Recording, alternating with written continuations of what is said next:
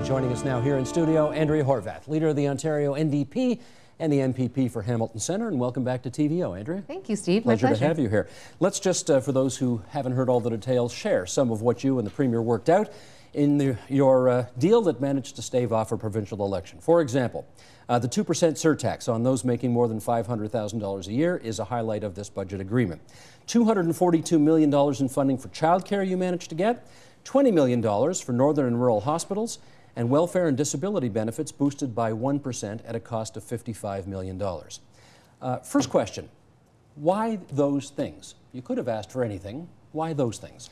Well, in fact, we did ask for a number of other things, and unfortunately, you can't get everything when it comes to these kinds of processes. So we had a number of asks on the table and had a couple of weeks of conversations between the House Leader of both of our parties, as well as our Chiefs of Staff.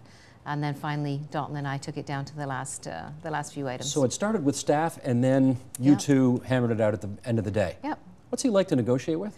He's a very decent human being. I have no problems with the Premier on a personal level. He's pretty straightforward, pretty straight up, very cordial, I think is how I've described him in the past. It was interesting. I mean, he had his what he wanted to make happen, and I had what I wanted to make happen, and we figured it out. Do you know why in the end he, for lack of a better expression, gave on these issues here? I really don't know, and that's something you could talk to him on. There's a couple of things we were surprised about that we didn't make gains in, particularly Ontario Northland, which is an important part of the infrastructure for the North that is going to get privatized now, and we're a little bit worried. We're very, very worried about that. The horse racing industry, again, people characterize that as as something to do. I think they called it what did they call it? Healthcare our horses. I think the Liberals okay. characterized it, but it is an important industry in the agricultural communities and rural communities that we're concerned that losing those jobs in that industry is going to have a big impact in places where you really can't just create jobs very easily at all. So he conceded on these things. Yeah. What did you really, really, really want, but in the end you had to concede on if you wanted to get an agreement? Well, interestingly enough, and this might sound counterintuitive, but one of the things I wanted the most, I took off the table the earliest, and that was the HST off home heating. For me, it was extremely important because I went into this conversation with three major issues at the top of my mind. One is affordability. I wanted to see life more affordable for folks in this budget. Two is a fairness issue. I wanted to see the budget be made more fair so that everybody was sharing in the burden of slaying the deficit, if you will. And I wanted to see a focus on jobs. The affordability piece for me was wrapped around the HST off home heating. And it's something that I, of course, campaigned on and really wanted to see. But it became very clear in the initial conversations that the government was simply not going to acquiesce. They were not going to give that one up. So I thought the mature thing to do is to acknowledge that and to say, fine, I'll take that away with big concerns, knowing that people would be disappointed, knowing that it was disappointing for me to have to say that was the thing I needed to do to give air to the rest of the conversation. Well, I know those making $500,000 a year were looking forward to having that HST taken off their home, electricity bills. They didn't get that. They got this surtax instead. You know that economists are saying now, though, that you think you're going to get $400 million from this 2% surtax on rich people, but you're really not, because they're just going to figure out better ways to shield their income. Does this, at the end of the day, help solidify in people's minds that Ontario is a high-tax jurisdiction rather than getting the money that you actually want for the programs that you want it for? I don't think so. I mean, I think that's a bit of a cynical way of looking at it. I think that, yes, there may be some who spend their time worrying about a couple thousand more dollars when they're earning, millions every year. I tend to think that there's a lot more who understand that Ontario is going through tough times, and it's just the fair thing to do to ask them to pitch in a little bit more. I mean, I didn't see the stock markets crash. I didn't see an exodus of well-off people leave the province yesterday.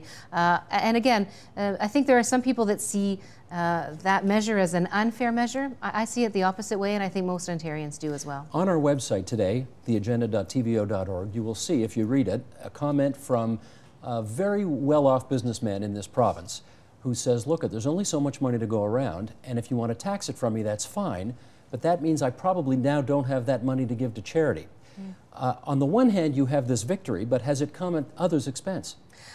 I don't know, Steve. I don't think so. I mean, I think that people that donate to charity will continue to donate to charity.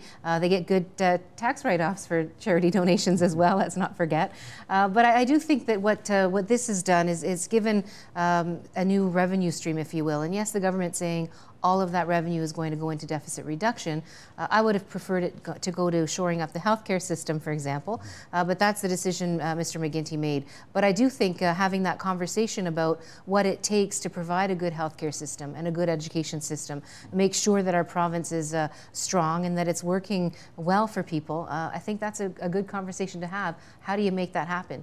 Just like the way the government's been reducing corporate taxes in Ontario, reducing again our revenue stream, I don't think that that's been the right thing to do. It hasn't brought the jobs, hasn't brought the investment, and yet we're losing money to the Treasury. So I think there's lots of conversations that need to continue about our taxation system and how it works and how it doesn't work. Sure, a lot of this is branding, though, you'll acknowledge, and the Finance Minister, Dwight Duncan, is now calling this new tax the NDP surtax. Are you happy to wear it? I call it the fairness tax. I'm happy to wear that.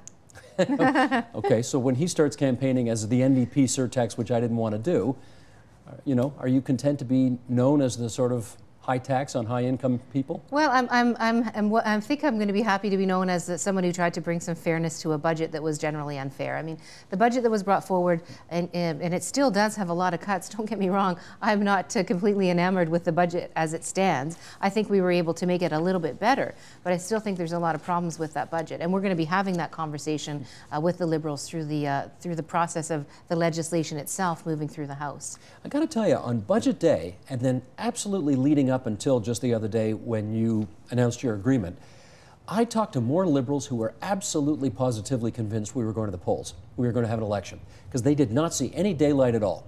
Couldn't figure out how this was going to get done. Did you feel that way too? Well, you know, it's a good question. It's interesting. I made a decision early on in the process what the end game was. And for me, the end game was make this budget better or go back to the people.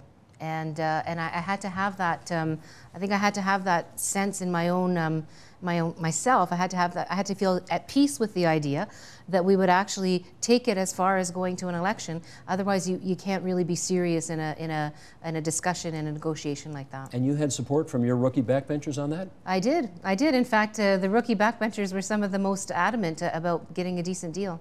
Yeah. So they would have been content potentially to have been MPPs for all of 6 months. They were pretty convinced that if we couldn't make this deal better, they would have kept their seats and we would have had more New Democrats elected. But it wasn't about us. It was really about trying to make it better for the people of the province, which is why I'm pleased with the result, because I really don't believe that the majority of people wanted to go back to the polls. I think they wanted us to try to make it work. They sent us here in October in a minority situation, the Liberals, us, and the Conservatives. I think they told us, we don't want any one party to have all the control. We want you guys to work together, figure it out, do something together for Ontario. And that's what at least ourselves and the Liberals were able to do. The Conservatives walked away. Yeah, everybody says that. Everybody said, no, we know the public doesn't want an election. But it sounds like you were all prepared to do just that. Does that suggest none of you is actually listening to what the electorate is saying enough? No, I mean, I think quite the opposite. We spent a great deal of time after the budget was tabled, and in fact, I was criticized on budget day, you might recall, you were there, because I said I was not going to make a snap decision. I was going to take some time to consult with Ontarians. Who criticized you for that? And I think most fair-minded people thought that was the right thing to do. Well, I mean, and I thought so too, and we did that. We did that exercise. We touched base in one way or another with over 60,000 Ontarians. And it's interesting. A couple of things were very clear. First of all, people said, we don't like this budget. Second of all, they said, thank you for asking us about it. We don't usually get asked about these things. But the third thing was, and it wasn't overwhelming, but there were more people who said, we don't want another election. We want you to try to go in there and make it better. At what point did you think, okay, we got an agreement? This is going to work after all? It didn't happen until Monday. Until Monday when it came out that day. On the weekend, the Premier and I had a conversation. We were, you know, we basically came down to the eyeball-to-eyeball stare, if you will, and we both left the table saying, well, we'll see you tomorrow. We both have things to think about, and then Monday it finally broke. Did you and he agree to it at that moment, or did you both have to go back and consult with other people to see whether or not this was okay? On the Monday, no. There was myself and the Premier. Our chiefs of staff were with us when the Premier provided me with what he was prepared to do. I left the room with my chief of staff. We had a little conversation. I came back, pushed for a little bit more, got a tiny bit more, but then that was it. What was the tiny extra bit you got by coming back in? Oh, I haven't actually told anybody the Well, detail of that Now's conversation. It was the $20 million for hospitals. I had asked the Premier, I had actually asked the Premier for $100 million for hospitals stabilization, and particularly for northern and rural hospitals. And of course, the $100 million didn't materialize, but they came to the table with $20 million, and I thought that was something, right? So on many of these fronts, we didn't get everything we wanted. On some places, we didn't get anything we wanted. But what I think we ended up with is a fairer budget and a demonstration to the people of Ontario that we're prepared to do the heavy lifting to make the minority parliament work. In our last few minutes here, let's tackle a couple of things. I want to talk about some reaction I've received from New Democrat supporters to how you've handled this. And I want your view, first of all, on how you think Tim Hudak, the leader of the Conservatives, handled it. Because obviously you said on Budget Day, we're going to review this. He said on Budget Day, no. As a result, he hasn't really been a part of the conversation over the last 3 weeks because he came out with a very firm and forceful no right off the top. You did things your way, he did things his way. What did you think of the way he handled things? Well, I mean, he had to make the decision himself, and he'll be judged by, you know, his MPPs, his caucus, his party members, and the public ultimately. But I'm always the kind of person that tries to find solutions. That's what I've always done. I find my way or the highway approaches really are not very helpful. Now, I mean, So sometimes. he blew it? Well, I wouldn't. Well, obviously, I didn't think that was the productive way of doing it, and I don't think that was the way to respect the voters who said, make the minority parliament work. Like, do things differently for a change. Do politics differently for a change if you can. And to be honest, I don't think that the Liberals knew how to do that at first. I think what this budget conversation has done, though, is shown Dalton McGuinty and shown the Liberal cabinet what it's going to take to keep the minority parliament working here on in, because they didn't consult us before they drafted their budget, and it took a lot in those last couple of days to make this happen. Hopefully they've learned that a little more consultation at the front end might make things a little smoother. You're on Twitter from time to time, I know. From time to time. Are you, or is it your staff who does all that? Oh, well, the times when I say, oh, I dropped my BlackBerry again, those are definitely me. When I tweeted the details of the agreement that you and Dalton McGuinty had come to, I started to get quite a flood of reaction, and some of it was from your supporters. And if you look at that monitor over my shoulder, you will see, here's a sample of what some people had to say. I'm not supporting the NDP anymore, this person tweeted. I'm done with false promises from Horwath. Sad after 40 years, she has failed us. And then another one, not one thing in this budget helps me. Nothing, zip, nada. But my hydro goes up in May and I wait months to see a specialist, so done. There were some people who thought you broke faith with them. What would you say to them? Well, I would say on some of those big issues, we're not going to stop fighting. I mean, I temporarily took the HST off home heating off the table in this conversation, but I've made a commitment to continue to fight that fight. I think the HST doesn't belong on our utilities, and I think that hurts everybody, but particularly those struggling even more. And so on some of those big issues, New Democrats are going to continue to fight. I just knew that at this point in time, we weren't going to be able to make that happen. So better to set that aside and make other gains, and I think that's what we were able to do.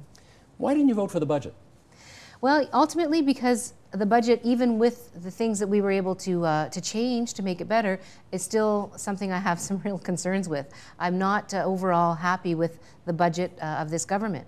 And so what we did is I think, make that clear by not supporting it, by saying, yes, we'll allow it to go forward, but we're not going to vote for it because we have some fundamental problems with it. But what we are going to do is be at the table over the next weeks and months as that bill goes through the legislature, making our amendments and making our suggestions and making our recommendations for change, because we also want to see the changes that we've gotten from the government implemented as well. I'm not saying you have to do it this way, but I think when Jack Layton was in the same spot federally that you were in provincially, he did his negotiations with Paul Martin. He got some stuff that he was pretty pleased with, showed up and voted for the budget at the end of the day.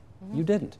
No, and that's the choice that the caucus and I thought about very carefully. There's some real concerning things in that budget. My caucus is concerned about the massive privatization that budget contains, and we want to reserve the right to be vocally speaking against some of those things because we think that they're the wrong direction for Ontario. Gotcha. Andrea Horwath, good of you to show up to TVO tonight. Thanks so much for your time. My pleasure, Steve. Thank you. Ontario NDP Leader Andrea Horwath. Support Ontario's public television. Donate at tvo.org.